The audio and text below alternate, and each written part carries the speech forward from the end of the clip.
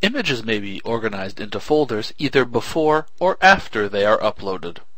To create a folder, click on New Folder and give the folder a name. Then press the Save button. This will create a new blank folder with no pictures in it. To upload images directly into that folder, click on it so it has the blue box on it, and press Upload Images, and then navigate to wherever you have those images stored, select the ones you wish to import, and press Open. Once the upload completes, the images will be automatically put into that folder.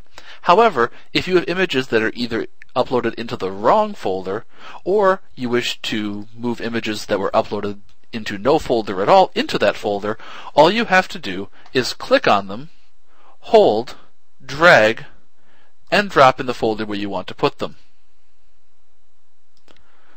Additionally, you can move multiple images at once by clicking on them and either drawing a box, or by clicking on them and holding down the Shift key.